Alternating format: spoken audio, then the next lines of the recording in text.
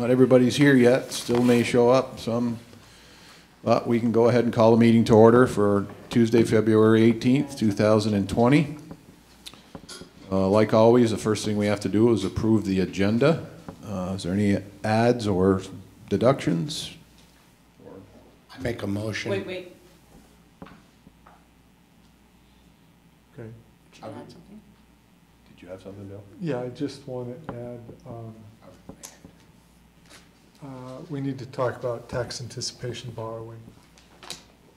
Okay. And I would like to add liquor licenses for the Village Market, Fast Stop, and Champlain Farms.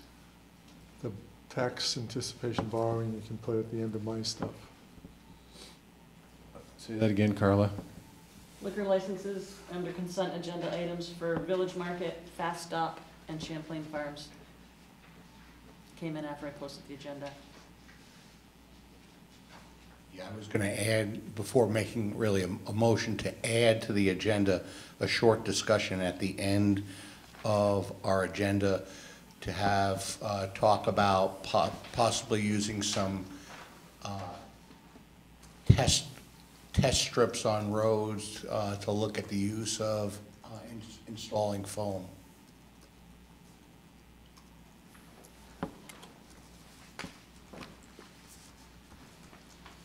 Okay. I'd also just like a 5-second discussion on the coronavirus as well, just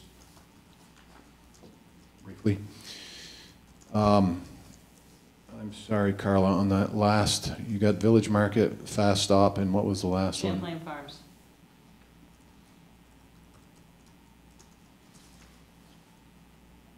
Okay. Is there anything else? All right. So, seeing nothing else, if somebody wants to approve the agenda as edited, I'll take a motion. I make a motion to approve the agenda as amended. Second. Okay. All those in favor, say aye. Aye. Aye.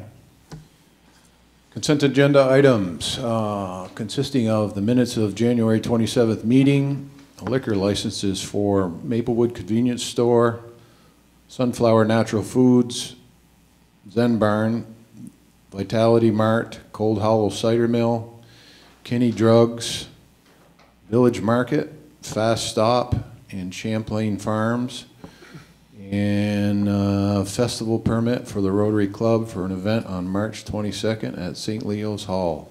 Is there a motion to approve the consent agenda? So moved. Second. All right. All those who wish to approve it, please say aye. Aye. Aye. Public. Is there anybody here from the public that wishes to speak at this time? Does it look as though, even though we got a full house? So we'll jump right into Downtown Transportation Fund Grant, and that has to be you, Barb. How did you know? If you're, okay. Thank you for having me tonight. This is a grant that we had put in for in 2017. Received $100,000 to go towards the improvements in the downtown once the Main Street project is done. Those improvements include wayfinding signs, 5 kiosks for the public as visitors are coming into town. Situational, where are they? They are here. This is a little history of the area, and then of their different places in town will give different histories.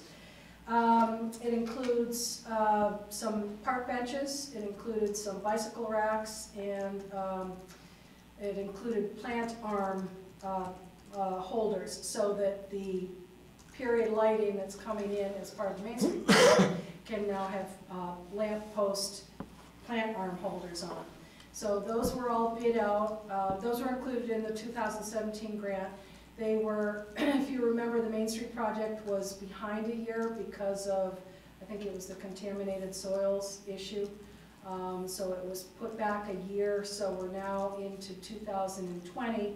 We need to burn off that, or spend all of that $100,000 in that grant. We've had a couple of things that were tweaked, but in that process between when we put the grant in 3 years ago and last year when all the bids came in for the Main Street project. The cost for the kiosks came in higher than were anticipated.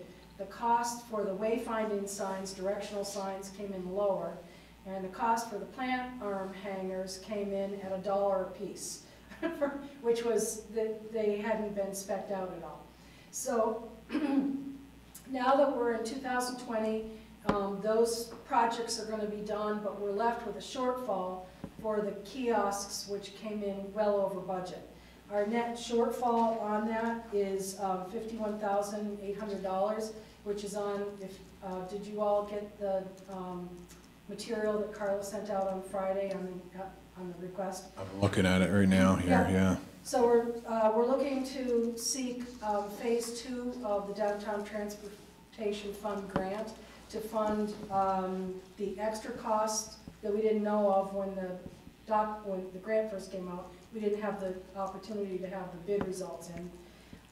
We're looking to add some additional trash and recycling receptacles that have been priced out by RW and the design committee.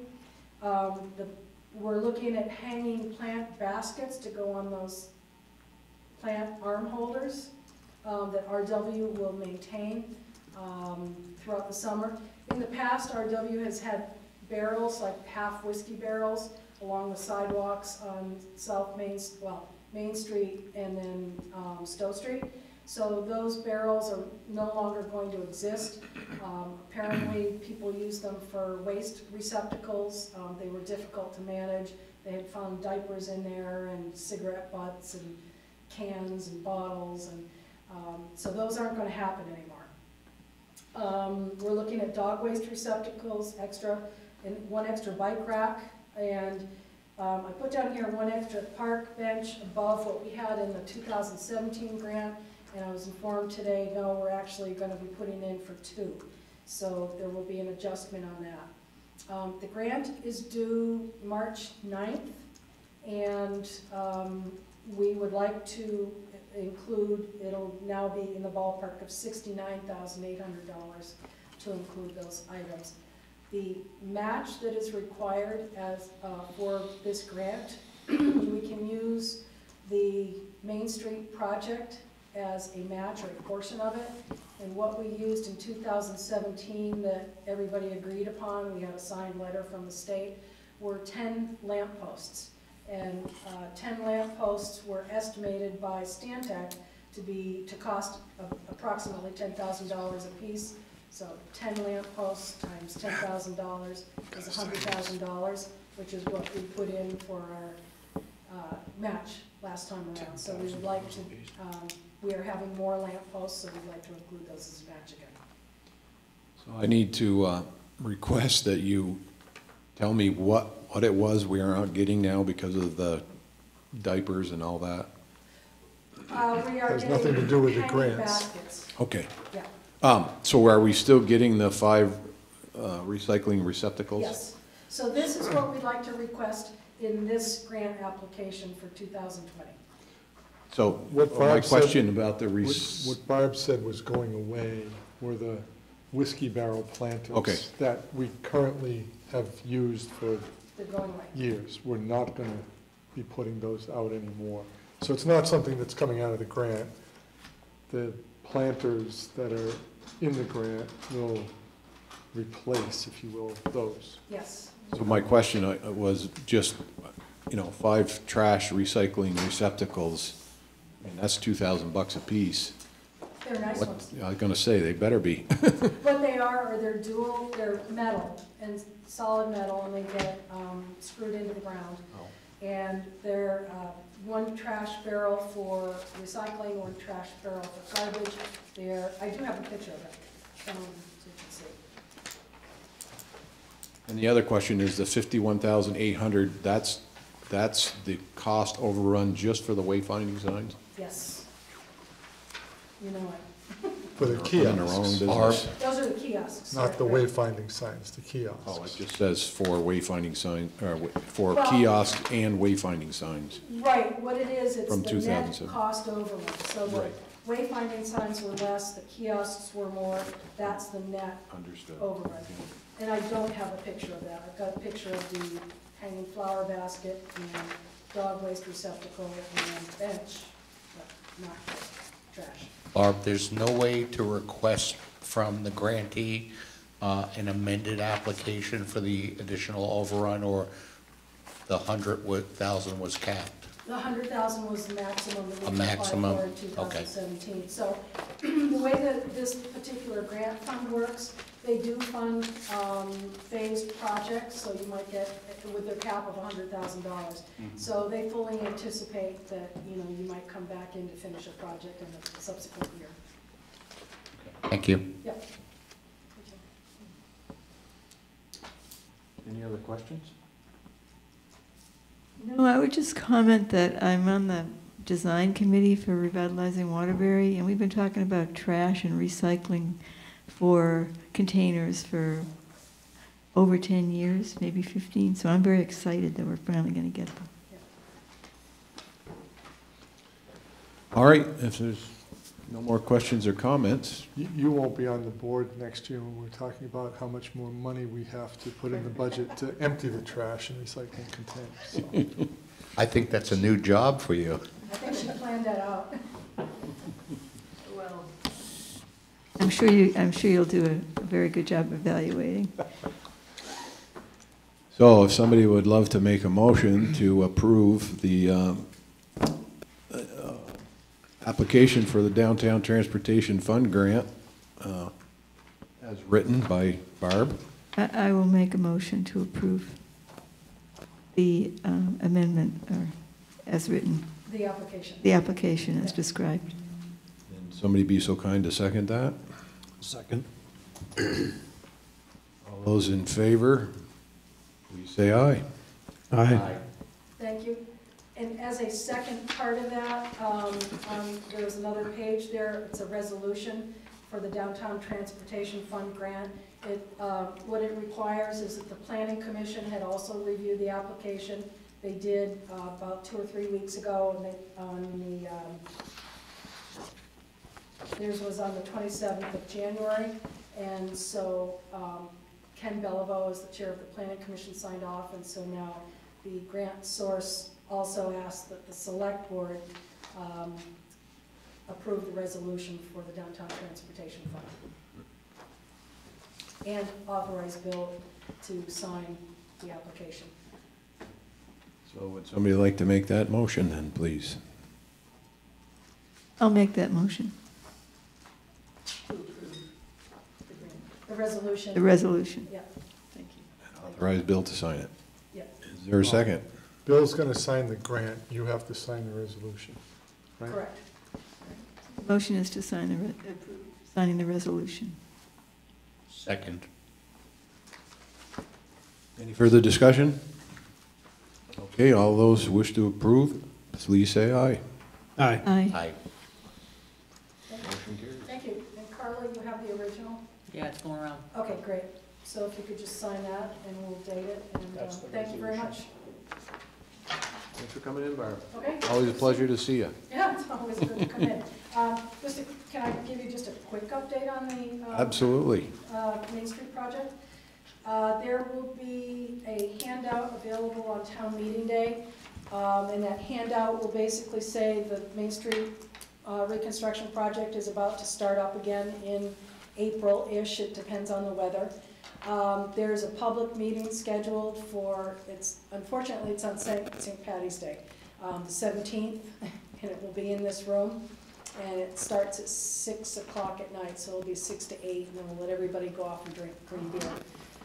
But V-Trans will be here, the contractor will be here, and they'll give an update of really what to expect in year 2. They're moving in closer into the core of the downtown, so there's going to be a lot of juggling and probably a lot of merchants that are nervous about how accommodations might be made for businesses, but the contractors and V-Trans have really made accommodations to try to make it as best as possible. Well, the locals will have to really step up and come visit their local businesses. Are they ahead of schedule? So, in the big scheme of things, with a 2.5-year construction timeline, they made some great progress last year, and they're ahead of schedule on some items, and they're hoping to have another excellent year at it. But it depends really how the weather goes. It depends on any, restrictions that the business core may say. We really don't want you to work during the day, you have to work at night. If Mark Fryer were here, he'd say you can't work at night, you have to work during the day. So there's gonna have to be a lot of juggling and figuring out how to best do this. So that may put them back onto their normal, timeline of June 31st. But in the last year from now, they'll be doing landscaping and touch-ups. Okay. Okay. Any questions? Okay, thank you. Thanks again, Barb. Oh, it's not 7:30 yet. Yeah, we're a little early there, so maybe we can jump to something different here. Appropriate to go through town meeting motions now, or do you think? I would wait for Jeff to be here for that. Okay, and that's why I asked. Yep. Certificate of highway mileage, that's a Yep. pretty simple We one. can do that. So municipalities are supposed to certify their highway mileage, class 1, 2, 3, and 4 mileage. For whatever reason, on, certificate of mileage for the year ending February 10th. I don't know why they picked February 10th, but that's the date. So we have had no changes in 2019 from March 1st, from February 11th, 19 through February 10th this year. We've had no changes. We have 1.492 miles of class 1, 7.94 miles of class 2, 39.61 class 3, and then the state has 18.462, which must include the interstate. And then we have 6.59 of class 4 miles. We have no scenic highways as designated through the AOT process. So I would just ask if you would make a motion to approve this, and then you have to sign it as a kind of a heads up. There's 2 pages, right? I have a question. Did you say we have no scenic highways? That's right. What about what about 100? That's a state highway. Oh, okay. So No town roads that are no scenic highways. towns are designated as a scenic highway. We will have a few changes next year. Bill Woodruff talked to me last week. We're not including them in this mileage certificate, but the state wants a better delineation of where the road is that goes to the ice center. Specifically, you've got the town road that goes down to the ice center, and then there's a parking lot, but then there's the roadway that was for the old dump and all the way down to the cemetery, goes out beyond the parking lot into what we use as a material storage area, so they want to better delineate what is and is not highway there. And then there's a few other small changes, but those are for next year, so we'll deal with those a year from now. Okay. So if somebody's interested in doing so, we can take a motion to approve the certificate of highway mileage as presented by Bill for 2020. I'll make a motion to approve the certificate of highway as prescribed by Bill. Second the motion. Okay. Any further discussion? Seeing none, all those who wish to approve, say aye. Aye. Aye. You have to sign both pages. Do you want to wait for, probably don't need to wait for Jeff on the date of the next regular meeting, right? No, we can talk about that now. So your next regularly scheduled meeting, according to the calendar, is March 2nd, the night before town meeting. We're going to review the motions tonight. I'm not sure, there'll be no more changes. Carla's not able to be here on the 2nd because the election is ongoing. She's got certain things to set up. So I think in the past couple of years, we haven't had a meeting, or did we have one? I think one year you did, one year you didn't. So it's really your choice, but it used to be that we would go over the motions the night before town meeting, but that's before we started inviting Jeff, the moderator, to come to the meetings and have a conversation with us. So it's either March 2nd or March 16th, and it's really your choice.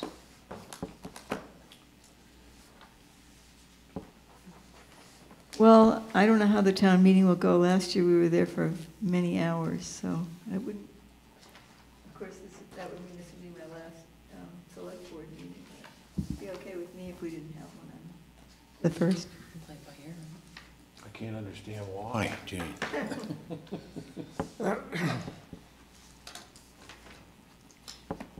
I could go either way. I don't know if we feel that we're ready after meeting with the moderator tonight.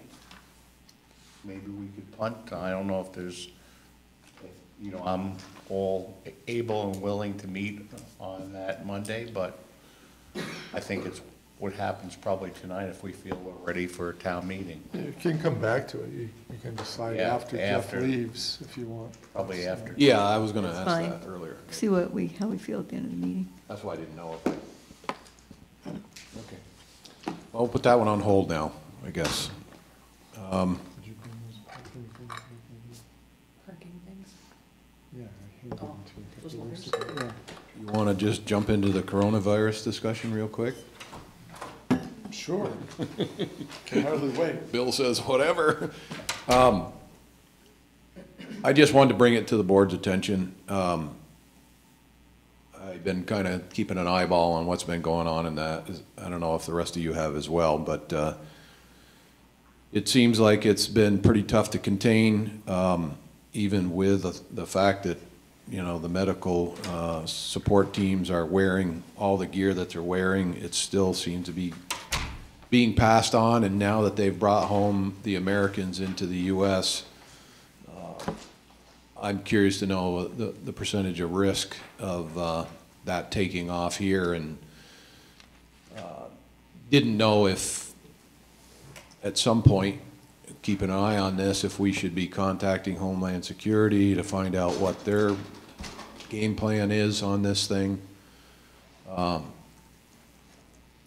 Hopefully they've got an eye on it as well, and I just want to try to be proactive on it. It may end up subsiding and going away completely here within the next month or two, but I think it's an important enough issue, and the fact that it seems to be a pretty big killer, that we should do our due diligence Wouldn't the and Vermont stay on Department top of Health be the first place you would check, or? I think both places, Homeland Security and Department of Health would be the two gateway places, and I think they're gonna notify Disease us. control? I think the only issue could be is if we have someone who travels overseas and winds up contracting the disease that's a Waterbury resident, that may put us on a higher state of alert, but I'm not, I see the news, I pay attention to it as much as anybody, I think. It's certainly concerning. I heard today that, that the death rate for coronavirus is 2% versus 0.1% for the flu. It's just that so many more people get the flu that, it kills, 60,000 people or 600, whatever the number was. But I'm not sure us contacting the Department of Health or Homeland Security makes any sense. We have no role in it. We don't operate a medical facility. We don't operate an ambulance. We have a fire department that are first responders. But, I think it's reasonable to be concerned, and I'm not saying it's not our problem, but what are we gonna do with whatever information we get? That we don't have anything, any role to play? No, the only thing I guess I was asking is, should we somehow make them aware of the fact that we have concern, just to make sure that, find out where they are on it, you know? Just an informational thing, whether or not they think that it's, and it is premature. I know I'm bringing this to the table a little prematurely, but again, based on what I've been seeing, and maybe it's just the media that's overplaying it, but it seems like there's been a fair share of deaths out of it, and just trying to be proactive and stay on top of. Proactive to do what? What do we do with the information they give to us? You know, Bill, I really don't know. It's, Well, so I don't know, I mean, it's, They'll probably tell us what to do. if there's I something, guess that's the question I'm I asking. mean, Will you they? know, if we had Department of people Health that, and- if we had people in our town who had traveled to China and they come back here, they need to, you know, put themselves in quarantine for 2 weeks, that kind of thing. But, I mean, do we have any residents who, in our town? how would I know? We have no control over that. It's And true. how would I know, how There would was, we, how there would was we a know? woman interviewed on the radio who had been in China, and she's in New York, across the lake, and she had put herself, she wasn't sick, she doesn't have any symptoms, but she put herself in quarantine, working from home. She's a professor at a state university in New York, so she was just doing that for 2 weeks to be cautious and that kind of thing, but. Yeah, it was just a conversation, Bill, that's all, No, you know? I I was looking to understand. try to stay on top of something that seemed to be potential of getting out of hand. They've suggested that it may end up being a pandemic, but whatever. I personally am gonna keep an eye on it, but. Okay, we got our star here for the night. So we've been kind of working around your slot there, Jeff, so if you're ready, you can come on up and give us what for.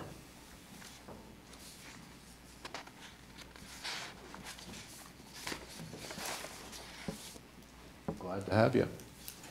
That time of year. It is.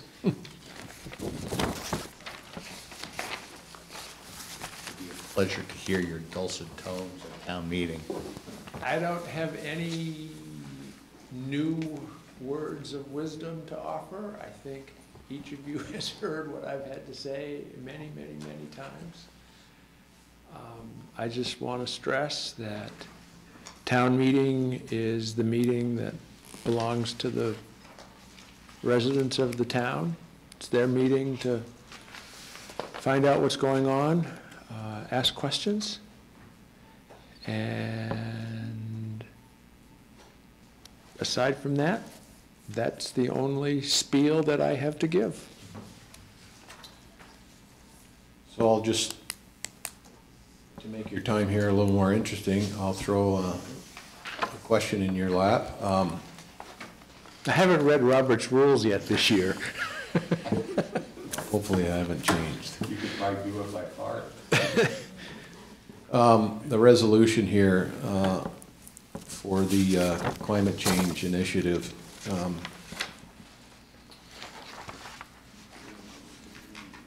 guess, where do you see that going, and how into the weeds do you think this could get? So just to, as a preamble to Jeff, we're talking about Article 9, right, Chris? Correct, correct, yeah. And just to be clear, Article 9, the Select Board agreed to put the article on the warning rather than making several interested citizens go out and get a petition.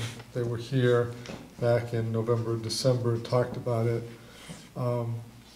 They were willing to, work with me, and we kind of crafted this language, but I just want,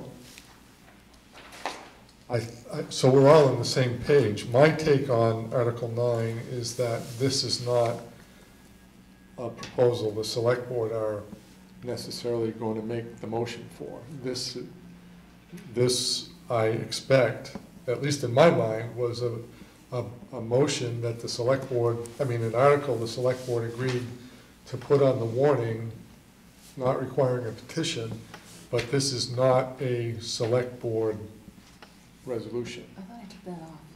Motion. Okay. Somebody else is gonna make that motion.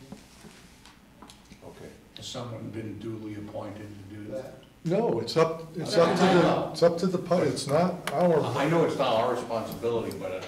I thought I had removed the motion from your script, but I. No, No. it does say to see if the town will direct the select board to establish a committee, et cetera.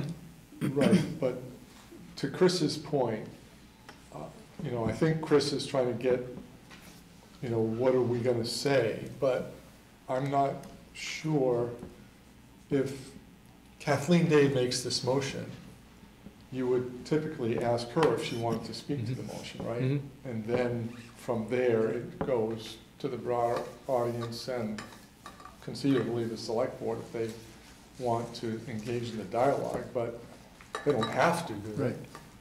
Well, I think in the way town meeting works, the way that I've always run town meeting is, I'd say something like, Article 9, to see if the town will direct the select board to establish a committee to assess municipal officials and staff to implement the energy plan for the town of Waterbury, which was adopted by the select board on December 3rd, 2018. What is your pleasure with respect to Article 9? And then I'll look and see if someone raises their hand. And if no one does, and I will say, this is sort of some difficulty that I have with the motions on 11 through 19, is you're not obligated to move something just because it appears on the warning. And so I'll look around the room after I say, what's your pleasure with respect to Article 9? And there will be potentially, unless someone is right on top of it, there will be a fairly pregnant pause. And I can think of at least 2 members of the town that will be at the meeting that will simply move it because nobody else has. But they're not obligated to. Certainly, you're not obligated to. And so someone will raise their hand and say, Mr. Moderator, and I'll say Ms. or Mr., and they'll say, hopefully they have a copy of the motion, but if not, we'll work them through it, and they'll make a motion, and hopefully merely for convenience sake, it'll be something that's pretty close to what we have here, but it doesn't have to be. They can move just about anything that they want, and depending upon how vague it is, or how specific it is, I may help them, I may have some comments, I may say, is there a second? And then if someone moves it, then we'll move into the discussion. And again, there's absolutely no obligation on your part to say a word. You may, as individuals, want to speak to it. You may, as on behalf of the board, want to speak to it. I don't know what your position is. But I think the only thing that I would say to you folks who are sitting up front is that even more importantly than any other items that are on the warning, this belongs to them because they have requested that it go on the warning. And so I would suggest that you let everybody out there have their say, and then you can jump in.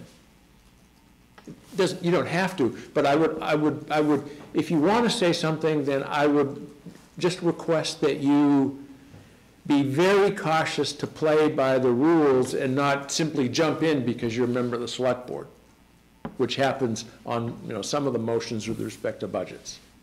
And I think that's That's understandable because you have a certain degree of knowledge that they don't have out there. But let them do it.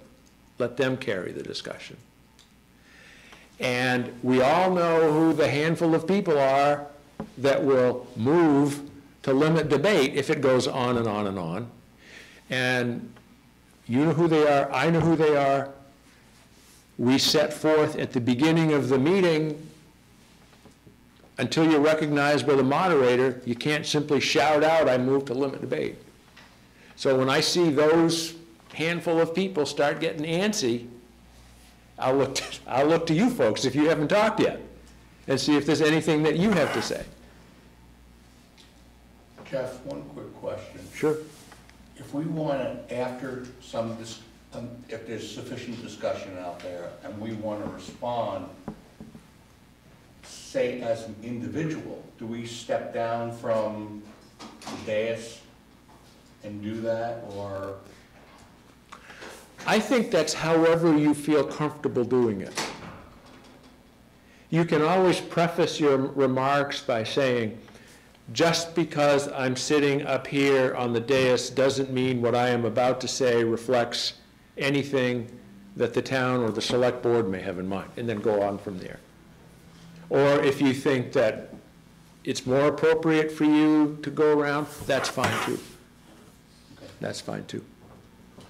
So a question, when you talk about letting the public have their say, what if during a portion of the conversation that one individual or another may bring up, if there is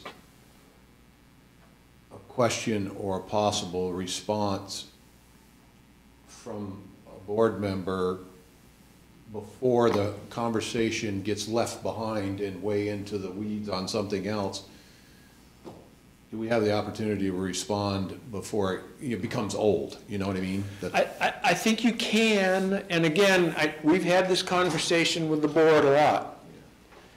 I think you can, but I recommend, strongly recommend, that unless someone has a specific question of the board, you wait until it's your turn, stale or not, to give an answer to that question. Because a lot of what people say when they're talking, they ask it in the form of a question, but it's purely a rhetorical question. They're not necessarily fishing for an answer. Because a lot of people will phrase their perspective when they're trying to advocate for a position in the form of a question, and you know simply by the question how they feel, and they're not necessarily asking for a response. Yeah. And so I would urge you to exercise some restraint, and then raise your hand. And I'm not saying that you can't raise your hand and, well, you're the next hand up, so I'll call on you. But if there are 3 or 4 others, I may go 1, 2, 3, 4, and it's not going to be stale.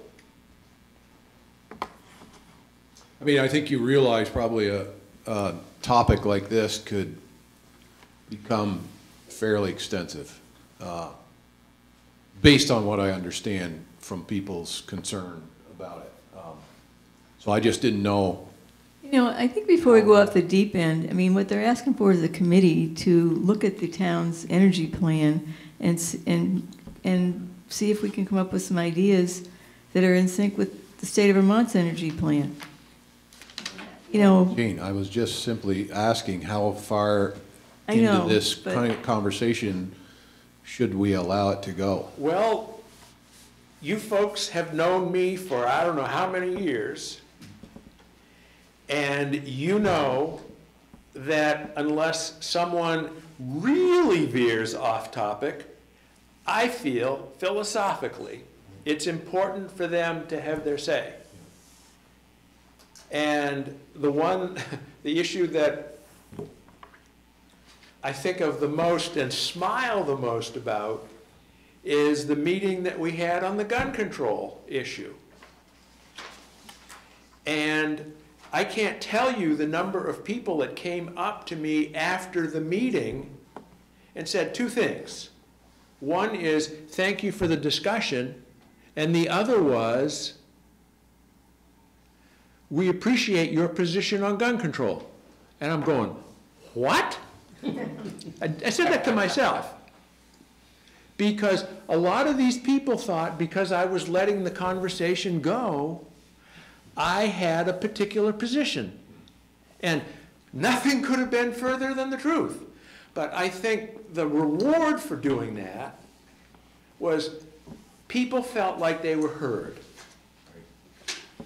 They didn't particularly like the way I ultimately ruled on it, but they still felt like they were heard, and that's why it's important to let them talk.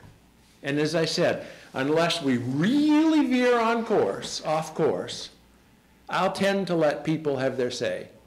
And I also know, and we all know, who those 5, 6, or 7 people are that are out there that will keep me on track by trying to get acknowledged so they can limit debate. And it's sort of a game we play. But it's important to let people, if people want to wallow in the weeds, as frustrating as it can be, if people want to wallow in the weeds, my feeling is it's their meeting, let them wallow. Yeah, if they show up, I think, I'm speculating that a fair amount of people will show up simply because of this article. That being the case, I think we're obligated to allow them reasonable time without becoming ridiculously redundant. Yeah. Well, I'm not afraid to say, I think we've heard that comment before. And I remember, again, another meeting very specifically, it was the very first item on the agenda. We'd barely elected the moderator, and we had the police debate. And we had something like 500 people at that meeting. And that was some of the best civilized adult conversation that I've heard in a public meeting. And wish we could have more of it. That was the second police debate, right? The first That one was the was the second. one that they just Yeah, table it and the building you're right. empty, That was the second one. Yeah. The state police, yeah. Yes. That was good. So to your point, Jane, I guess I'm going to question why, as little or as well as I think I might know you, I have to think that this particular article is something of great interest to you. I didn't say that, I just, Well, I don't. I just got the impression that you were No, I just don't. interested in chopping it to a committee and letting it go from there. Well, I think, No, I just read what the motion is, and I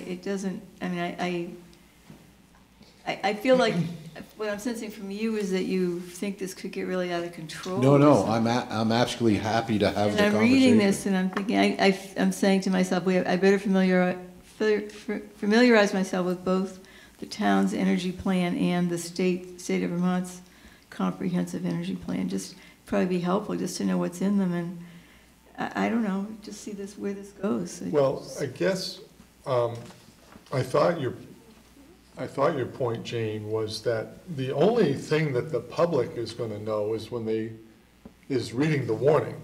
Yeah. Article 9 just asks if the board will establish a committee to assist in implementing the energy plan. This motion that They won't is see the here, the second part at all. Nobody has that, Right. I mean, I'm not saying nobody knows anything about it, but if you read the warning, Mhm. it doesn't say anything about climate change, it doesn't say anything about, Yeah. how we're gonna maintain the It pretty roads. much, It when just when asks Jeff the- just read it, it pretty much concluded on the third line after the town of Waterbury. You said the date, December 3rd, town adopted. That's what the Energy warning plan? says. That's Yeah. what the warning says. I mean, the usual way, the way the voters of Waterbury are accustomed to doing these things, especially if they haven't seen the motion, is I think what you're gonna get is, Mr. Moderator, I move that the town direct the select board to establish a committee, and read the rest of the warning. And I'll say, okay, did you have anything specific in mind? Well, guess I hadn't thought about that. A committee for what? So. So I'm a little confused, it's just been a while, but the second two-thirds of this, all about the similar goals and be it resolved and basing on the town's energy plan, that's been written up here as just for our information? Is that the actual motion? What's going on here? We think there's a high degree of likelihood that from what's in italics on your page, from I move to the town's plan, the expectation is somebody who was here in November asking for this motion, this article to be on the warning, will make the motion. And it's pretty likely this is going to be the motion. I sat with 3 of them, and, you know, when they were here that day, and you may have been here were you here that day? No?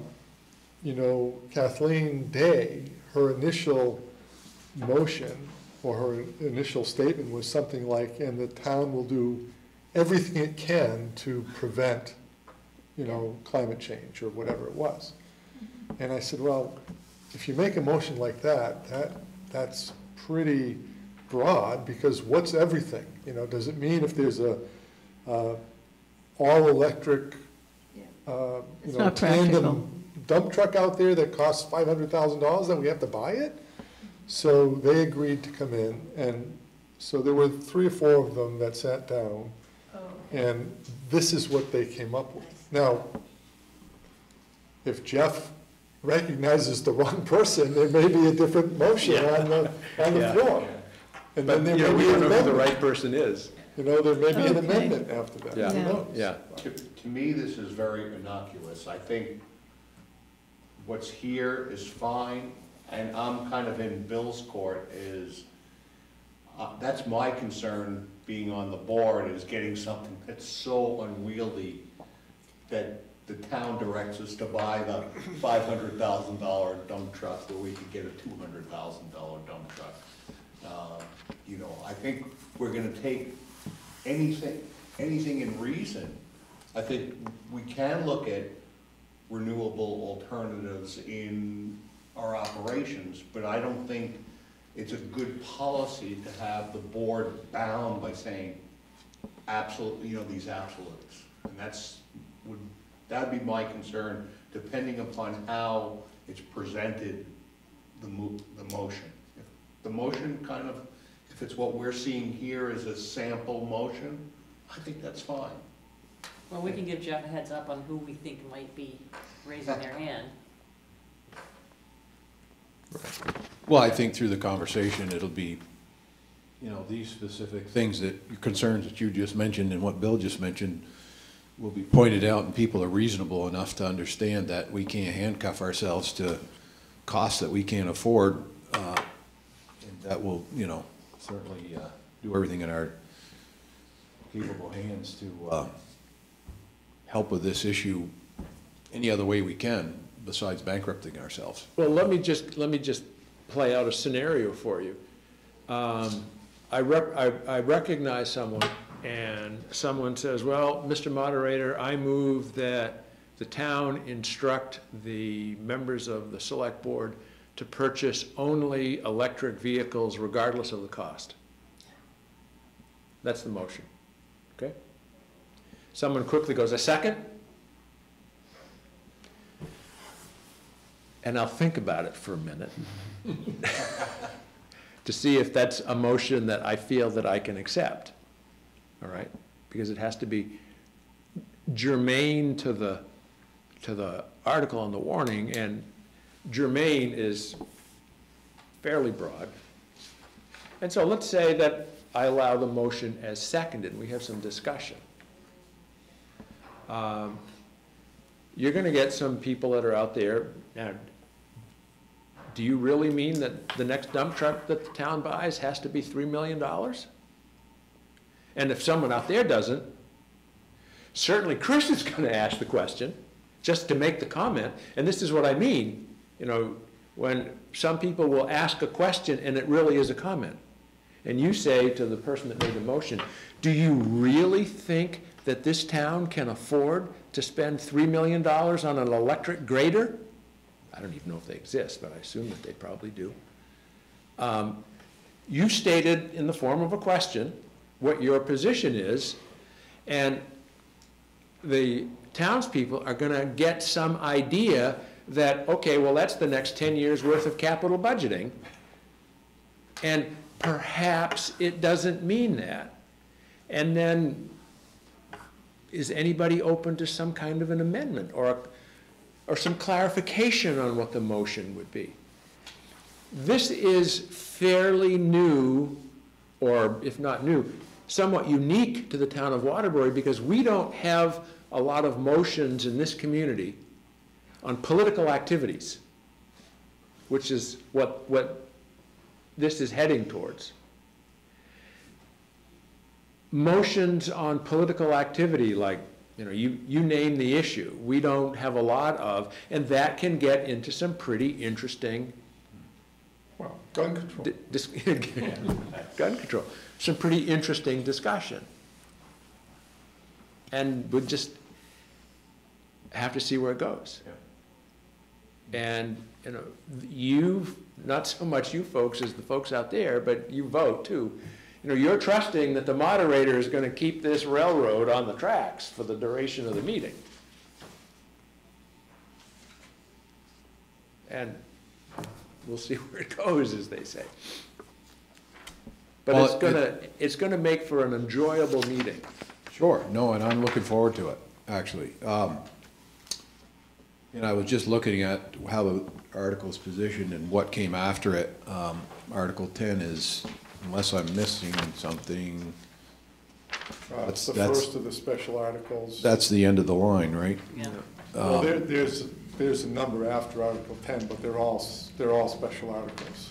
10 is just. Right, yeah, I the- understand. The one with the. Goes to what, 15, 20? 19, 20. I just didn't print that page. But they're all just consisting of special article Right. items? Yeah. So at that point in the game, this Article 9's and this topic is kind of positioned right so that people aren't bound who don't want to be involved in this article to stay unless they've got some attachment to one of these special articles. If people don't believe that there's an issue or don't have time or don't want to talk about this, won't miss anything else important for the prior articles, because we'll have already gone through those. So that's good, the way that this was stuck in here. And this is sort of gratuitous on my part, but if I'd been here when you were putting the warning together, and if you'd asked me, I would have said, let's put Article 9 at the very end. And keep people here, and maybe help the folks that are serving dinner get some more patrons. Do you need to put You're it right. after Article 10? There's seven No. more articles. No, put it after just before Article 19, Oh. Article 18.5. But I'm wondering just how many people, that's why I say, I think it's Yeah. positioned well, because I think once we get to the special articles, you see a lot of people exit, because it's Oh, like. I know, that's why I'm saying it would be nice to have it towards the end so that they'll stay. Yeah, yeah. And that was one of the biggest criticisms of the gun control thing, because it wasn't warned, and it was an important piece that all of a sudden cropped up out of nowhere with Well, I mean, 6 or 7 people left in the audience. This, at that point, I still think it's well positioned, because Oh, I'm not disagreeing not with you. everybody has to stay for the special articles, obviously. But I do think they'll stay for this, and at least it's timed in this game that people aren't wore out by then. you know? I think by the time you get through 10 to 20 special articles, they're like had enough, but, so, yeah, I'm happy where it is. Like I said, I'm looking forward to the discussion. Just a question that I have on Article 8. Have you decided which one you're going to move? Because I I'm gonna go noticed through that all the of them. second I format was is actually wondering that too. slightly If different than what we've Yeah. seen in the past. you would go But through that, Bill, a Can we little just bit. go through all of them from Sure. beginning Sure. to end? And Carly would like to do that.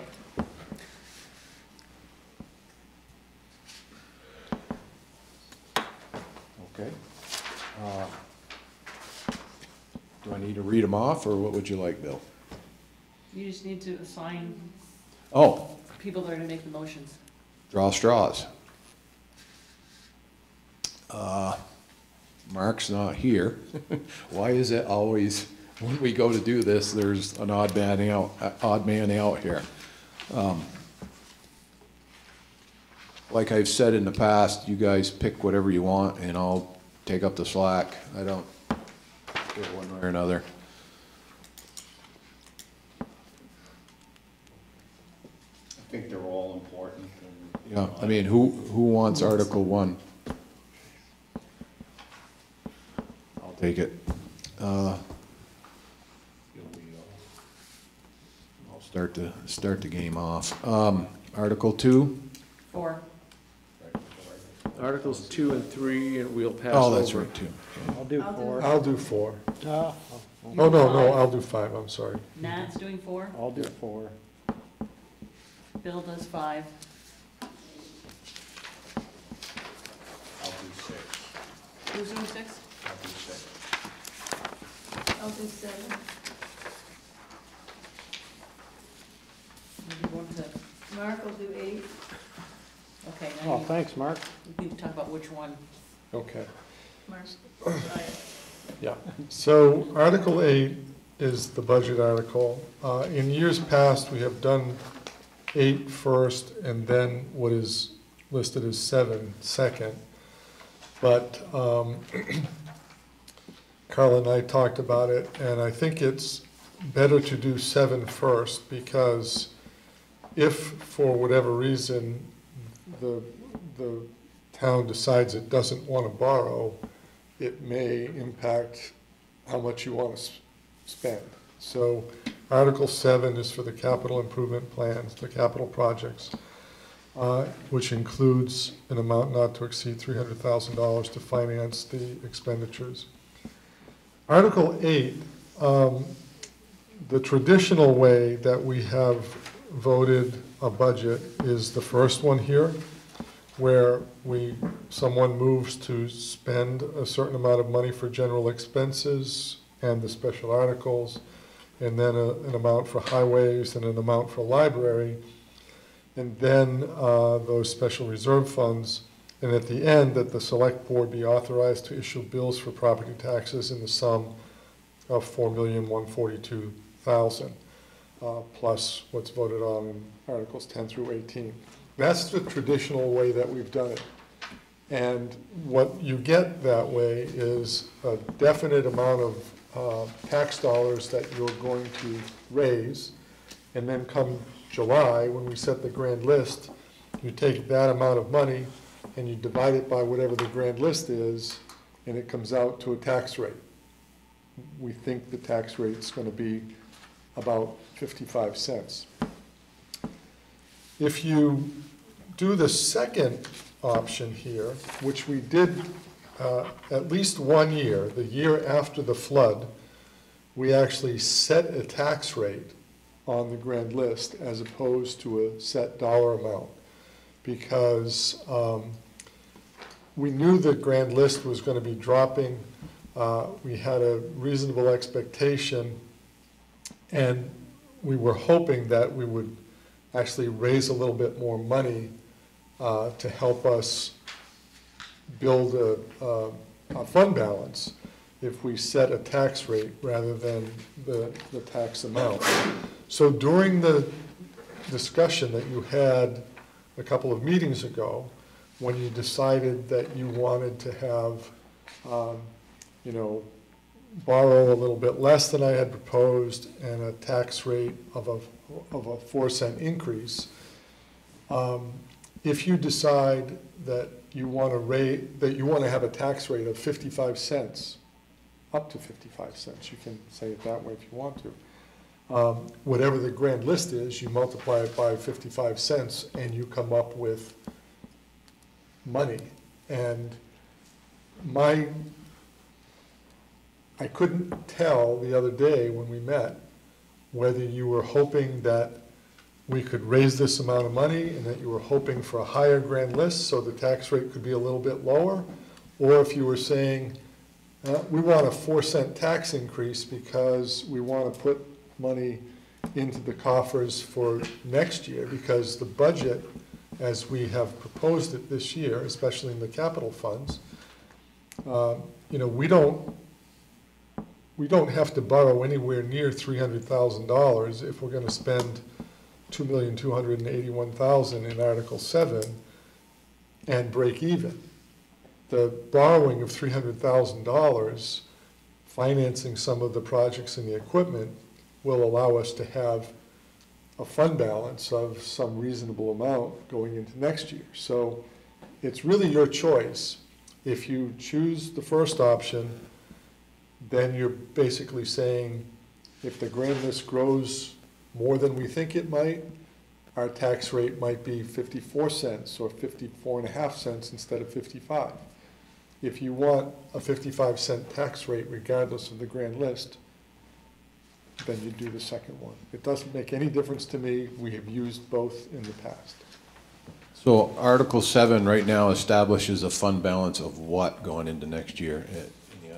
In the capital funds,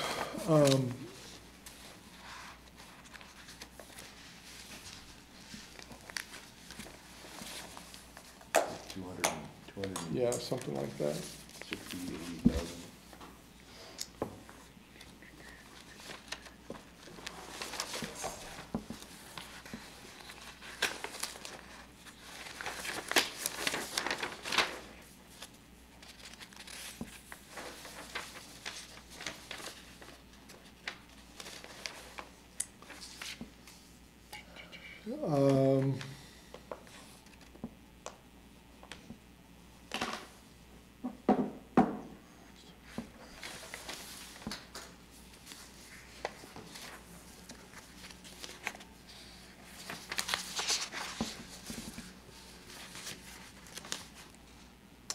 About 270 to 270, somewhere in the 270 range, Chris, 272, 500, I think.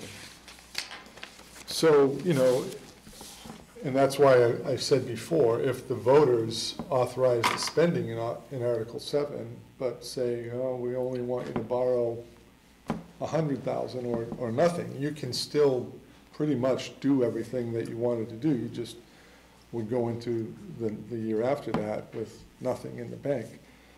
So the Article 8 is just meant so you can have flexibility. And I don't care which one you do. The dollar amount one is the one that we normally do, but we have taken the option to set a tax rate on the grand list at least once and maybe twice after Irene. Bill, if, let's say someone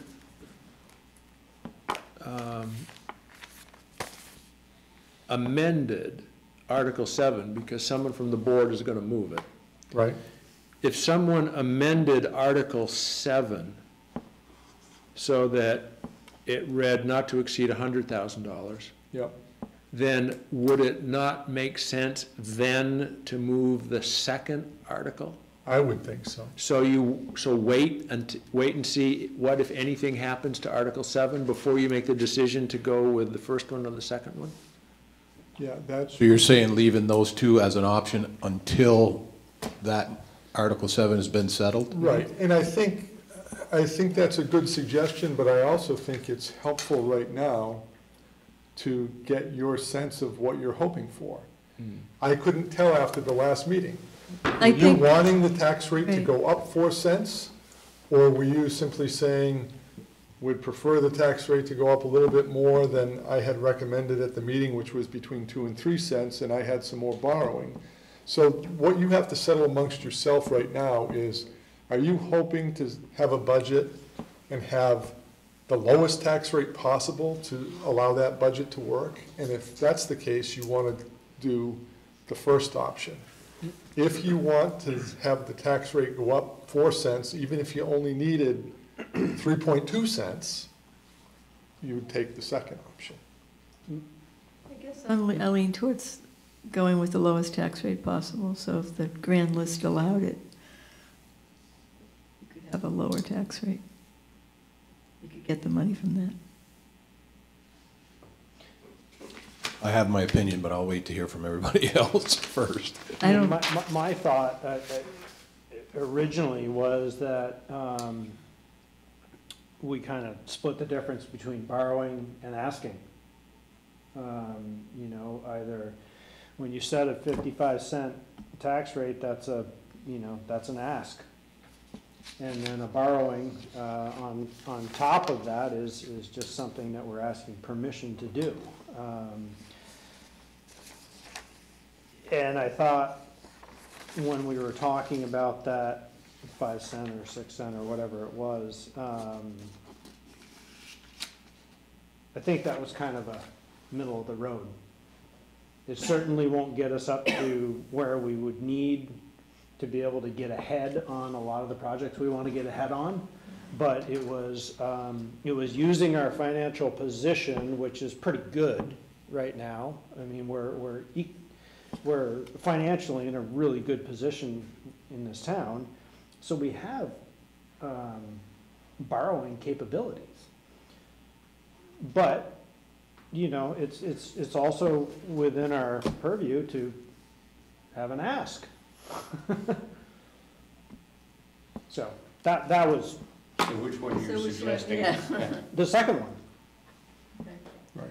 Was the And- one that I was. And the second one is worded so it still allows the board to hedge its bets, because it says a tax rate on the town's grand list not to exceed 55 cents per hundred. So in July, circumstances change, you could say, well, you know, the grand list is this, it's gonna, you know, what if the grand list goes up 3%? I'm hoping it goes up 1.5%, but I've done all my numbers on 1%. But if it far exceeds what we wanted to do, you know, if you did the second one, you could still ratchet it down. It's not to exceed, whereas the other one is, you raise 4,421,000, whatever it is, 142,000. Flexibility, I think, was, Yeah, I'm with Nat. I always like flexibility.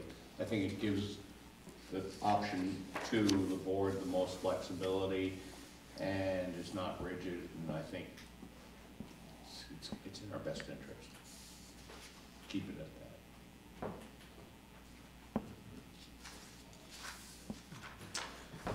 so your opinion is the tiebreaker here, Chris. Well, With a time maker. The time I understand kind of where we're at on our infrastructure problems, and I'm a little bit worried about, you know, what next year is going to bring as far as having sufficient funds next year. I was hoping that when I made that comment about the grand list, hoping that it was going to be reasonably substantial. I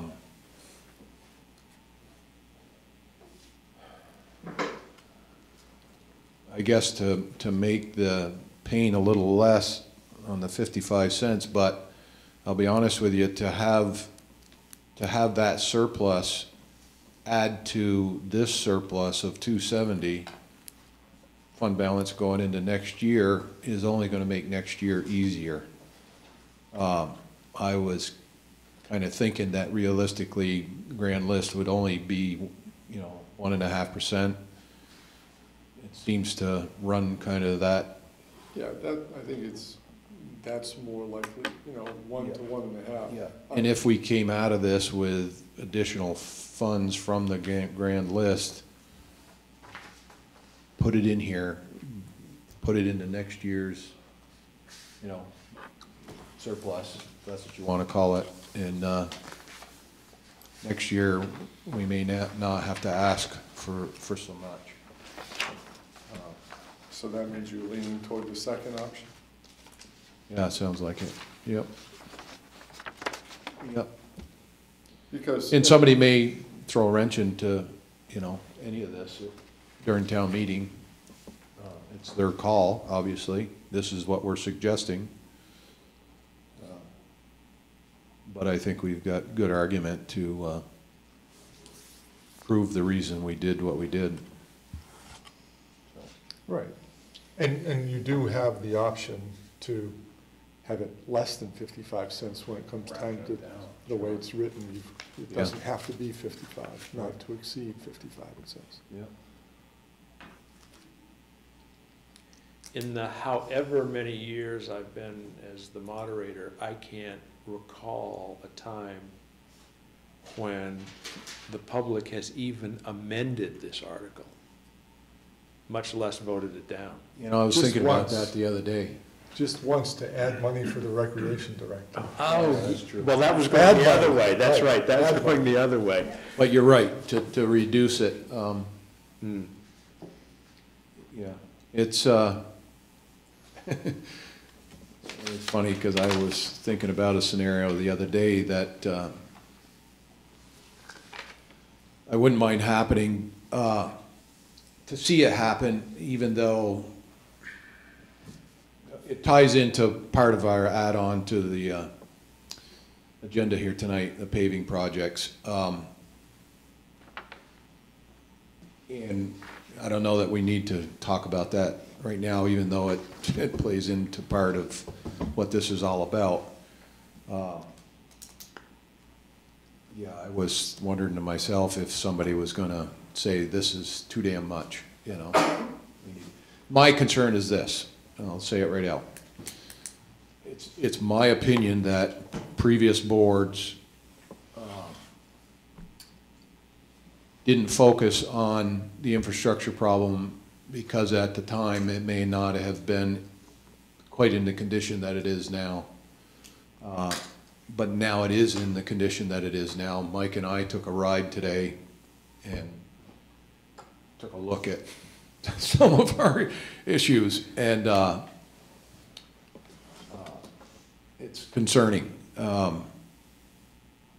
And I just hope that the townspeople are willing to, and I'm the first to not want to raise taxes. That's the, I hate raising taxes, raising the tax rate. But like I've said before, we're in a situation that we don't have any escape route. We've got to face the problems that we're dealing with, and it's going to require money. And if we can manage it right and get through it, hopefully we'll pay dividends on the other end by having either stabilized taxes or possibly we could hope for reduced tax rate. That's everybody's wish to always, you never, very seldom see it happen. They're always going like this. It'd be nice to, we had 3 years of stable tax rate and we accomplished a lot. So we've got to, the townspeople need to give themselves credit for at least that short term of consistency. And I was warned actually by my daughter, because we've had a discussion there when we were setting the tax rate at 45 cents for 3 years in a row there. She said, you're setting yourself up for a boot in the ass, But at the time, we were managing to accomplish a great deal at that tax rate. So we weren't procrastinating on things that needed to be done by keeping that tax rate there. We were gaining substantial ground, and it wasn't until we decided to really start to delve into facing our infrastructure problems that we now, and of course the police department, that was huge. But delving into our infrastructure problems, which is requiring the additional funds, so. Well, I'm glad you brought that up because, you know, Jeff alluded to it, but, and I think it's the best way for us to approach the public safety issue, but that police department is I mean, we were accomplishing a lot, keeping the tax rate stable, allowing the village to take care of the public safety. And when we had to step up to the plate because the village went away to address that, well, that siphoned a whole bunch of money that could have gone into the infrastructure that you're concerned about. And it's hard to go, you know, whole hog, grab onto something brand new that's $365,000 and also ante up more for other things. So, you know, that kind of caused us to shift down into second gear again, so to speak, to kind of catch up a little bit. And, you know, it's gonna take a couple of years to see that level out. Right. Because, you know, we're into the second full year of that now, but if that didn't happen, there's $365,000 that could have gone toward paving or bridges that we just can't do all at once because of that circumstance. And fortunately for us, the scenario came along that we were able to hire just the state police and not go into a full-blown police department with no facility to house them. We saved ourselves a ton of money, so we drew the, you know, the long straw in this case, by not. Right, that's why I said it's the result, how we're dealing with it, I think is the best scenario for us. But when we're talking to the constituents out there about what's happened to the tax rate and your desire for infrastructure, I'm not blaming it on the police, but it's just, you need to kind of connect the dots and say, yeah, but we also had to bite off this element that we didn't ever have to deal with before. Right. That's part of Well, the and I think equation. we bid it off at a substantially decreased amount. You know, that's the upside of that whole thing. Right. You know, we got out of that relatively unscathed. For now, right. For now. Right. Let's hope it stays that way. Going back to the question, I think, Mike, are you, You redlined there? well, must be. No, you're not on there, or died. Died. You're good now. okay, and could you move your hat off of, thank you. Sorry about that. I think the first option gives us no options. That's why I'm against really the first option. And I think as much as I'm for taxes being minimized and, you know, there are a lot of people hurting in this town, and I want to try to keep the tax rate minimal, I think option 2 still gives us some flexibility, whether we want to go low, whether we want to increase and deal with some of the infrastructure problems. So I think, you know, depending upon what revenue is coming in and where we're at, gives us so much more flexibility. And So based on that, swinging back to Jeff's point, is there a need to keep these two scenarios here? Because how do we decide? Well, I think it's completely up to you. If the I'm okay board with feels option- one way or the other that, you know, option 2 is better regardless of what happens on Article 7, then just tell us now, and we don't have to kind of keep the balls in the air. option 1 gives us no fallback, and, you know, where we're going. Right, but just understand that option 1, you know, I've been here for 31 or 32 years, and except for 1 or 2 years, it's always been in the form of option 1. There's a good chance nobody even asks, why are you setting a tax rate as opposed to a dollar amount, but just understand it's different than usual. I don't know if people, well, there may be some people, but I think if it's presented the right way, I think option 2 goes a lot, it's a better way to run our budget. Okay. Yeah, I guess I'm concerned about at the town meeting, depending on what happens with Article 7, if the board has to all of a sudden huddle to say, which one of these do we go with? That might be a little odd. So just take 2. So I think we'll just take 2 and Because I think the biggest question will be call it close the amount enough. of borrowing. That's gonna be, I think, the $10 million question. Okay, I can live with that. One more for Article 10? So Article 9 is hopefully the public. We're assuming that. I can confirm with them. I'll do Article 10. It's a lot of talking. I love to talk. I think it would be good for you now. We noticed. you said it, I didn't, but good one. Well, now you get your chance Yeah. in front of a whole gymnasium full of people. Great. Well, that's great, good. Thank you.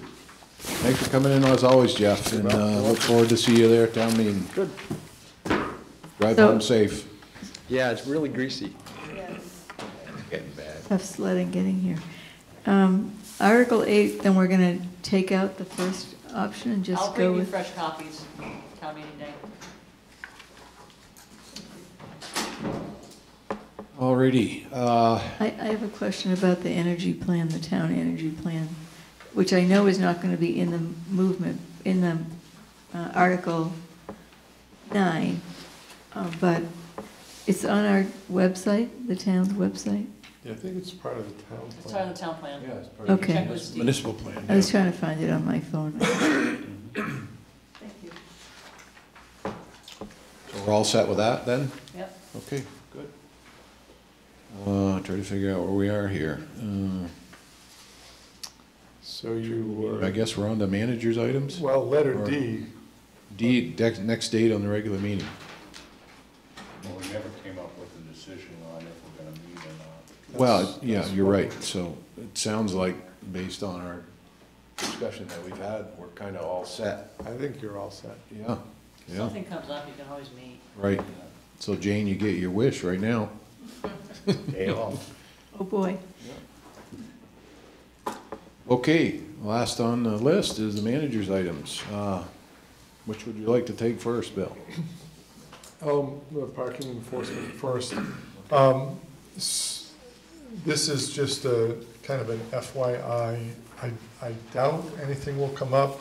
There's nothing that can come up as a binding issue at town meeting, but I monitor Front Porch Forum, and there continues to be a lot of talk about parking on Front Porch Forum. And then I got an email back on February 9th from a person who lives over on Randall Street. And he evidently saw one of my responses in Front Porch Forum to the parking issue. And he said, I'm hoping that you can clarify something for me. You said that we don't have parking enforcement because the taxpayers haven't improved it. Fair enough. We, meaning the town, had the same conversation 5 years ago at a select board meeting, and it is what it is. I get it, nobody wants to increase taxes. There's clearly a divide between the downtown historic district residents and everyone else. I assume he means people in the downtown would like to be some enforcement, and everybody else doesn't want to pay for it. And then he goes on to say it's not true that there's no parking enforcement. The ordinance bans parking on the street overnight from November to April from midnight to 6 a.m.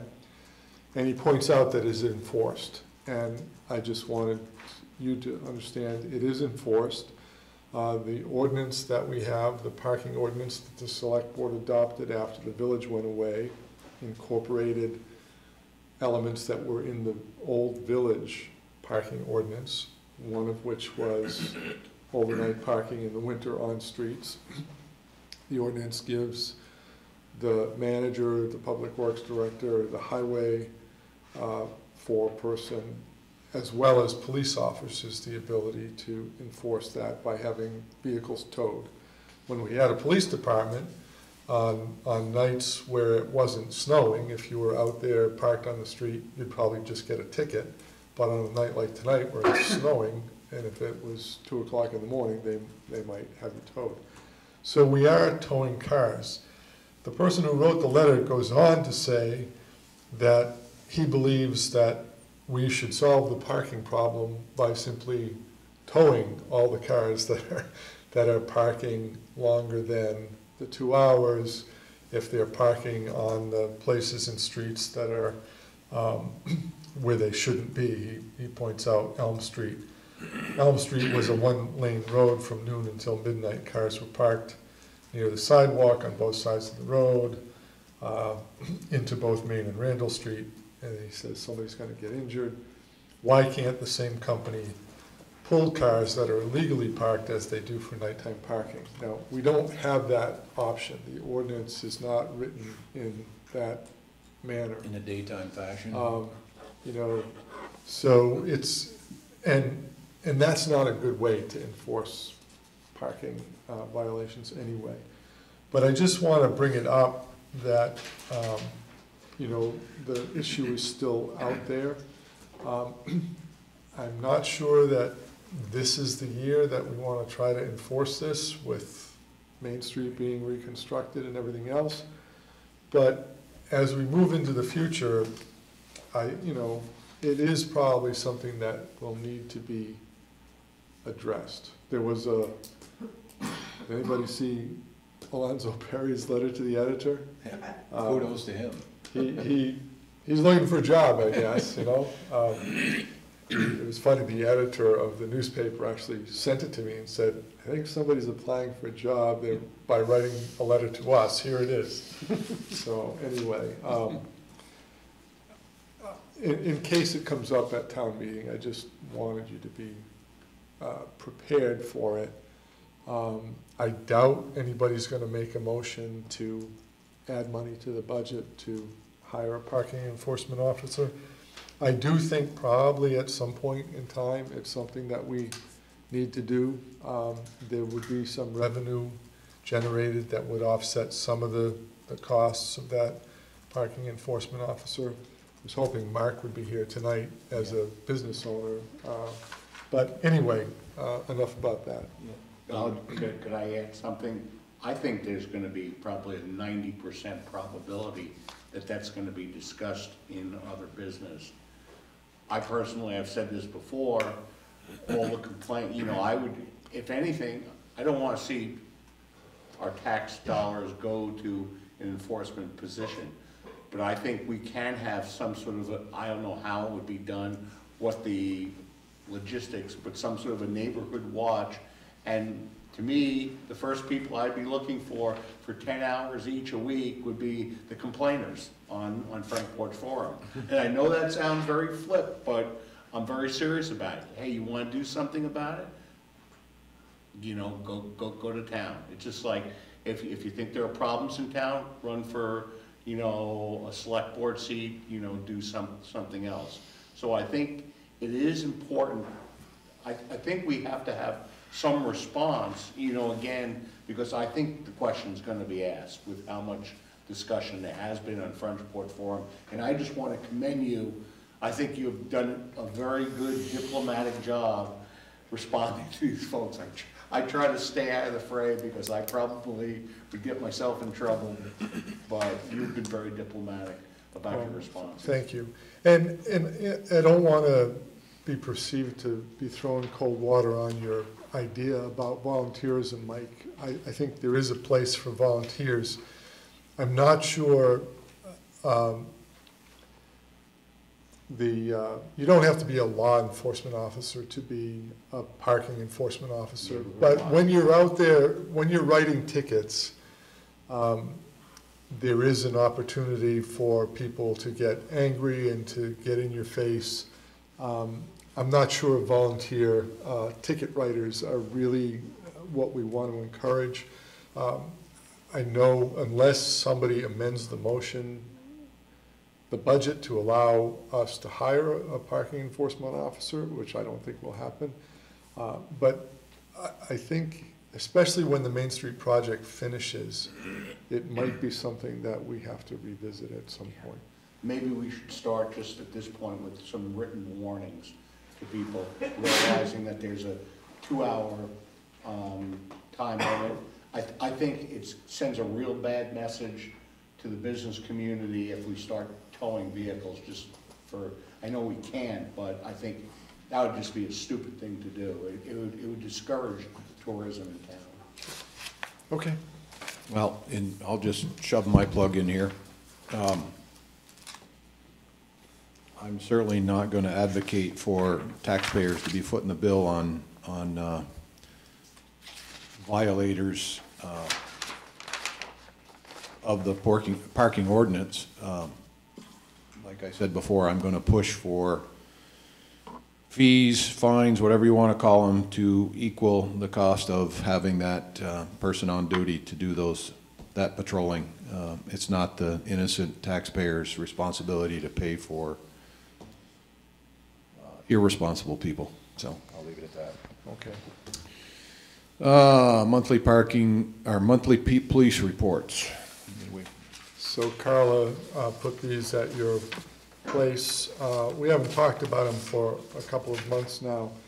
I did send out an email to Lieutenant White today suggesting, first I suggested a day in March, the third Monday in March, for him or the troopers or all of them to come here and address the select board. Just, it's nice every, once or twice a year to see them so you folks can ask questions. And I purposely suggested March rather than now, simply because, we'll have at least one new select board member in March. And it's possible that there could be two new police officers, select board members, I'm sorry. So anyway, Carla pointed out to me that the meeting on March 16th has a pretty lengthy agenda already, having to do with Main Street. So I retracted that invitation, and I've asked them maybe to come the first meeting in April. As we get closer to that, I'll confirm with Lieutenant White, and it will get on the agenda at some point. But there's two reports here. One is first and second quarters of 2019. That's the state's first and second quarters. It's actually of their FY20, which their fiscal year goes from July 1st to June 30th. So it's our third and fourth quarters, July through December. And you can see that they had 685 calls in that period, broken down between property incidents, disputes, service assists, traffic incidents. And you can see the service assists, and I'm not sure everything that goes into service assists, but those are non-criminal activities and public information requests, both for the July through December and for the the month of January. Those service assists are quite high in the July through December. It's the highest percentage of anything. In the January period, it's close second to traffic incidents at 42%. And the amount of calls in January at 72 were a little less than the average that we had through July through December. I think that is probably pretty typical, that there's a lot less traffic on the roads during the winter months, and they don't have quite as much going on as they do in the summer and especially through foliage season. They appear to be, if you look at the pie chart on the second page, the blue and orange, where we see the percentage of calls that are taken by the resident troopers versus the Middlesex troopers. In January, it's significantly higher, 62% by the resident troopers to 38%, whereas the 6-month period at the end of 2019 was much more 50-50, with the Middlesex troopers actually taking a few more calls.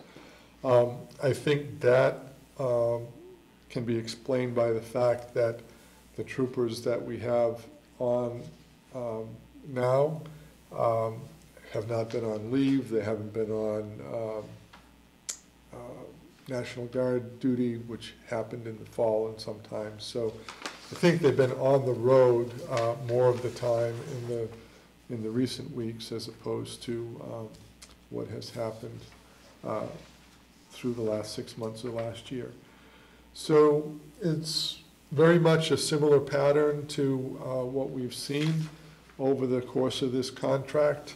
The line chart that's on the third page of the July through December, it's a little hard to figure out because there's two blue lines that are very similar, but the top line is the total service calls and the bottom blue line is the motor vehicle complaints. Although motor vehicle complaints, traffic incidents is 30% of the pie chart, it is kind of the lowest number here, but the other lines kind of meld together in the property disputes and other person disputes. So, but I think it would be good to have the troopers or Lieutenant White, hopefully the lieutenant and at least one of the troopers can come to the meeting, but that's their call. I would just remind you, we have, from the first of this year, we have 18 months left on this contract. 12 months of 2020, and then the first 6 months of 2021. So it will probably be in the September-October timeframe when I reach out to the state to see what their intention is. This contract was basically sold as a pilot project with Waterbury, and it would be reevaluated after the contract period. I know there is a bill in the legislature. Senator White from Windsor County, I believe, Jeanette White, she has a bill in, if passed, would prohibit the state from entering contracts with municipalities. I saw her at Local Government Day the other day. She told me not to worry about it. It wasn't going anywhere. Nobody else agreed with her, but she's the chairperson of that committee in the Senate, and I testified there a couple of years ago before we had this contract, and she was advocating against it at that point. And I said, well, I don't know why you'd want to tie your hands. Why would you, if you don't want to enter into the contract, just say you don't want to enter into the contract. But to put it in law that you can't do it, that's a pretty big hurdle to get over if you ever wanted to change your mind. She feels strongly that the sheriffs should do much more policing, and I said, well, depends on what county you're in. Nothing against the Washington County Sheriff, but they're not really in the business of wanting to do real police work. They do some traffic control. They do have some small contracts with, they used to have some contracts with the valley towns, but that was mainly for traffic control. They don't do criminal work. And she said, well, we could put it in law that they have to do it. I said, well, again, that's a whole different issue, but for right now, this works well for Waterbury. I think it works well for the state. And would like to see it continue. I think from what I've heard from the board through the contract to this point, that the select board is pretty happy with the current situation and would like to see the contract extended if possible when the time comes. If that's different, I know there'll be a different set of people here after the next town meeting, but if that's different, the board should start talking about it sooner rather than later, because if we can't go forward, it leaves us again with nothing, and then potentially worse alternatives. So just as we go through the next year, this is something that will percolate to the top as we get toward the end of this year. Has the state indicated any kind of an increase potential?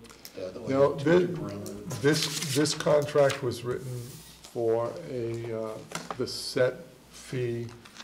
It's 300. It's right. Basically it's $1,000 a day, $365,000, and you probably saw in Front Porch Forum there were some people that were thinking the state was getting rich on this contract, and oh my God, this is a huge expense. And then, you know, if you just do a little math and say, okay, the village before it went away had 2 officers, and 2 officers at this rate, and insurance and blah blah. The village's budget for 2 officers was almost exactly the same as this, and we don't have near the administrative. Yeah. I don't want to use the word headaches, but we don't have the administrative responsibility that we had before. So it's I think it's a much better position for the town to be in right now. We also looked, you know, that study committee looked at what other towns were paying, and this is really a good deal for us. I mean, some of these towns are paying a lot more money for their town police services, and we were on the low end, so I think we're pretty lucky. And there's a lot more fluent connectivity. The fact that we've got the state police, and you know, that's what rules the state for the most part. Well, we're lucky too that Middlesex is pretty close, so Yeah, that's what I get mean. good coverage on both. Exactly. Anyway, that's all I have, Chris and Okay. board. So the last topic there, Mike kind of put that on the. No, Bill's got one more. Oh, we do? Or am I missing monthly Tax police borrowing. reports? Oh, that's Oh, right, okay, right. that's, Thank you. yep, okay. Um, Good one, Carla. So this is, we're getting close to the point in time where we're going to need to do some tax anticipation borrowing just to pay our current expenses. For Mike, we don't get any tax money, which is, 85–90% of our revenue until August and then November. And, we use money that's in the bank until we don't have any more, and then we've got to borrow money. So we're getting close. I will be working with our bank soon to get a line of credit from the bank. But in years past, I have recommended to the select board, and the board has agreed, where possible, to borrow money from EFUD as opposed to the bank. EFUD has some money. They probably don't have quite as much that will take us all the way through to the time when we get taxes in, but we pay them about the same interest rate that we pay the bank. It's not a huge savings for the town, but the money does stay local and it benefits them. So I would just like the select board to authorize me when necessary, or if necessary, to do tax anticipation borrowing from the Edward Farrar Utility District. I move that motion. Second that motion. Any further discussion? Just one, which bank do we typically borrow from? We do almost all of our banking from People's United. Just a comment there. You mentioned, and I was thinking about this today because there was a discussion on the last talk program there on the radio. The last what?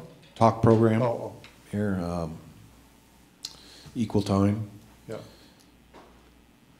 It revolved around the climate change issue, but one of the discussions was, I believe it was, what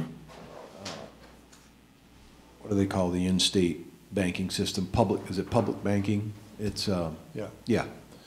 And they had discussed maybe starting something like that at the State House a few years back, if you, I don't know if you remember the discussion Yeah, I about it, do.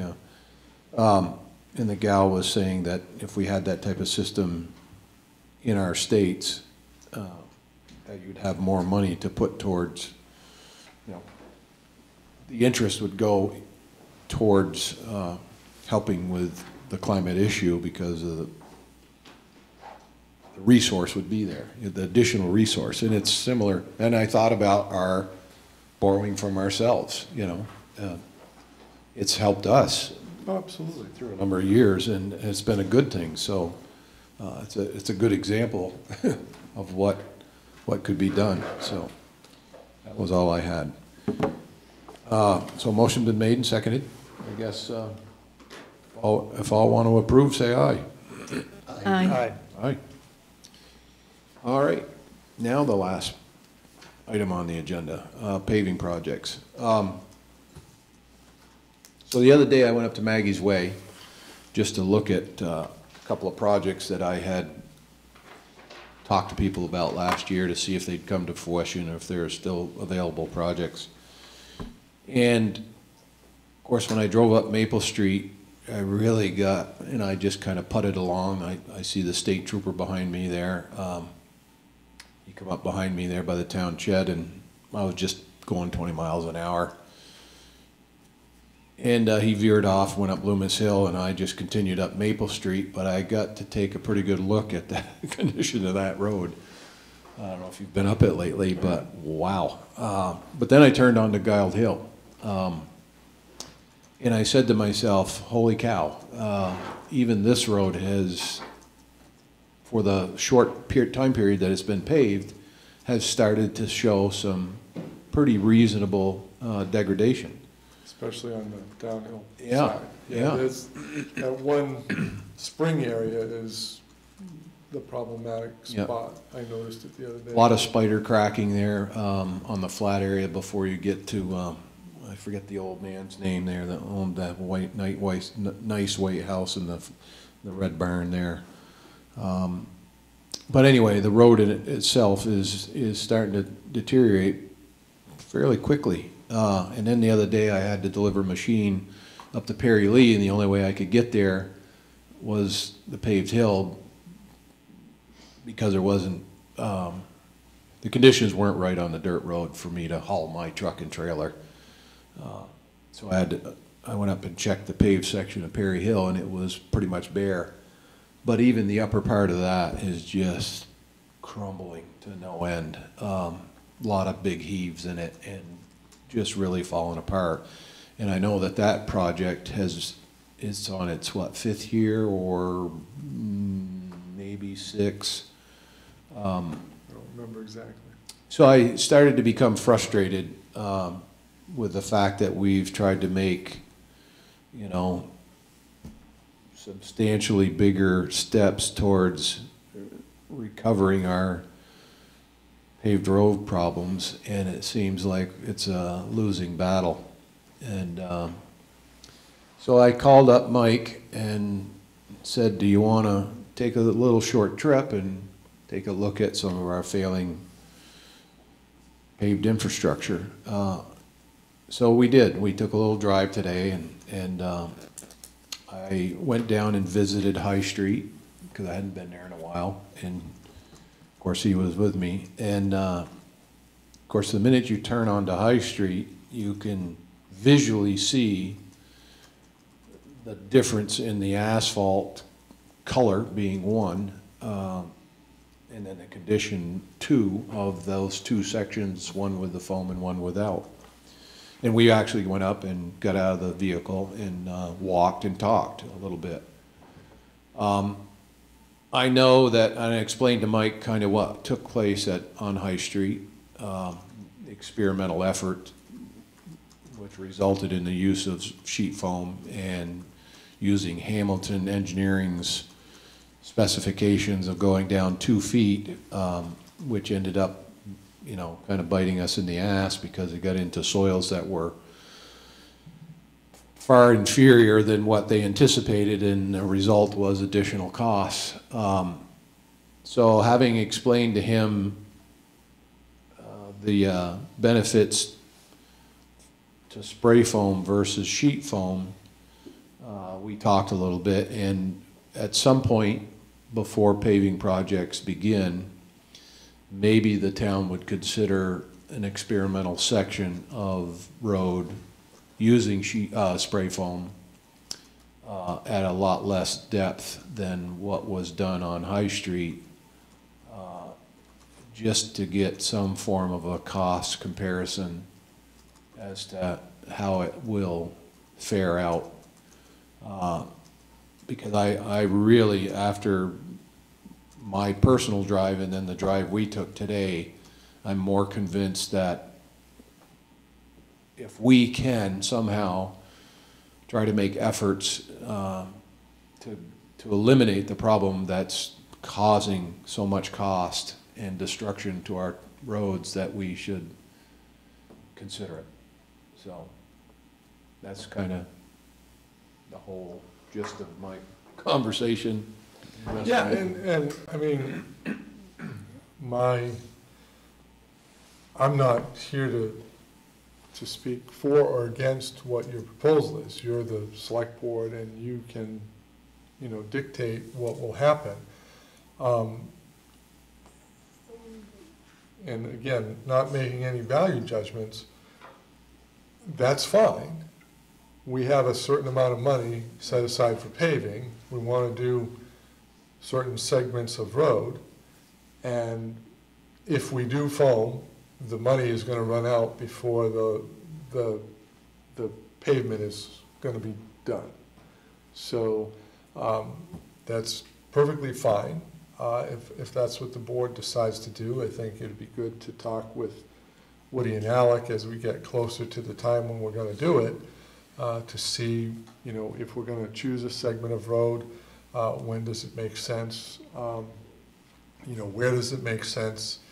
In places that we don't have water and sewer lines underneath, maybe those are the places that make most sense to use it, because there's less of a chance that you're going to have to dig it up for something. You're only going to have to dig it up for a culvert. Whereas, you know, it's one of the reasons why we were even skeptical on High Street. I know we had to do the foam board as opposed to the spray foam because of the timing and the whole 9 yards. But when you put that foam on top of roads where you've got old water and sewer mains, you may end up having to dig through it. But it all comes down to money. It's the kind of pay me now, pay me later philosophy. And if you want to put foam underneath, just understand you're going to pave less length of road. Sure. That's all. Yeah, yeah. Do we have an idea how much more expensive it is? 20%? You know, I had those numbers at one time, Jane, but they kind of got lost in the. It's been a while. Yeah. You know, to my recollection, spray foam is about anywhere from $2.50 to $3 a square foot. That's just a number that's been in the back of my head for a long time, and the reason I say $3 a square foot because it was closer to $2 to $2.50 a few years back. So I suspect, you know, it may have increased a little bit. So the rest of it is, you know, something that probably can be fairly easily figured out. But what I was going to suggest, if the board is interested, we'd have to warn the meeting, but maybe perhaps after the new board's established, after town meeting, while we still have plenty of frost in the ground, that we take a site visit and talk about this and look at the conditions of the roads. You know, High Street, the section that was done with foam, even though it did cost extra money because of the issue that they ran into, which I believe could have been eliminated. That road hasn't budged. That section has not moved. I did point out, as I did when I went to the Village of Essex, they had a section of road that was 12 years old, and the only crack in that road was where there was a manhole cover, and the only crack in High Street was where there was a shut off for a water valve, and then the crack only was 1.5 feet on either side, and it's simply because that's the weak point in the road. There was no heaving at all. It was just a stress crack, which is typical. But other than that, that road has not moved a fraction. I'm far from a road expert, but I am a good money guy, and I know what expenses are. And I'm not saying, as I know, Bill, you may have alluded, maybe we need to do some test sections, you know, to see what foam can do. I think from what I saw in High Street, not only will we benefit, you know, it's gonna cost more, but in the long run, it's gonna benefit us in less maintenance costs. And, you know, in terms of even plowing and stuff like that, we're gonna get better plowing. It's gonna be more effective and just less maintenance. So if you look at the cost after those things are taken out, the higher cost starts getting mitigated. You know, I know we have a lot of paving work to do, and I'm not saying let's just go foam whole hog, but I think we should at least look at maybe a couple of sections and see what the results are. And that's where we're going, not saying let's just turn on a dime, but let's see the results in at least a couple of years. And, you know, what Chris was saying is the Essex Public Works Department decreased their expenditures for road maintenance significantly, that they're talking about not replacing roads for 15, 20 years. You know, where we're probably doing it on a, you know, what, a 7-year cycle or so? Well, if we were lucky, we'd be doing And it. I was being, yes, if we're lucky that we could get away with 7 years. But if, you know, the economics of spending more to get a product that will work 15 to 20 years. We can't equate Essex Junction or Essex Town with Waterbury. They're two different. We have probably 2 to 3 weeks more of winter, so there are some, at least, I'm being kind. Well, I mean, and I get it all, and if Chris's number is right, you know, $3 a square foot. If you have a 25-foot section of road, 1,000 feet long, that's $75,000 to do that. And, you know, I can't remember what asphalt was last year, but, you know, if it's $100 a ton, you know, that's 750 tons of asphalt. And I don't know how far that could go. So it's a trade-off, but I think if you want to test it, I'm not opposed to testing. I think that if we decide to do it, I think there has to be some judiciousness as to where we do it. I'm not sure we can, you know, do the whole length of Perry Hill, for example. Right, I mean, a couple of roads. maybe you want to, but you know, you're going to spend We'll blow 5-10 years whole worth of paving to do infrastructure that. budget. So this may sound like a hypothetical wish, I guess. But let's say that, and this is how I think sometimes, you know, people probably look at me and go, this guy's not playing with a full deck, but let's say we were able to establish some test sections with spray foam, and it works, and it's successful. let's say our beloved Congress, United States Congress, decides to put forward an infrastructure bill of trillion or $2 trillion, whatever they've been batting the ball around about. And we have a scenario in place that works for solving our frost problems. Conceivably, could we get funding if we got Mr. Welch and Mr. Leahy and whoever's going to replace Bernie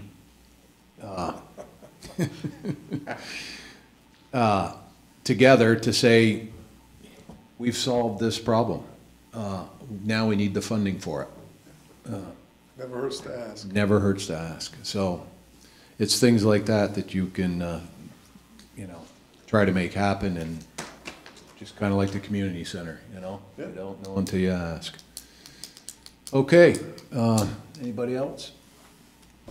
So we'll consider a site visit after a town meeting at some point there when the new board gets established, and take a look at that. And other than that, I'll take a motion to adjourn, and we'll see you at town meeting. So moved. Okay. Second. Yep.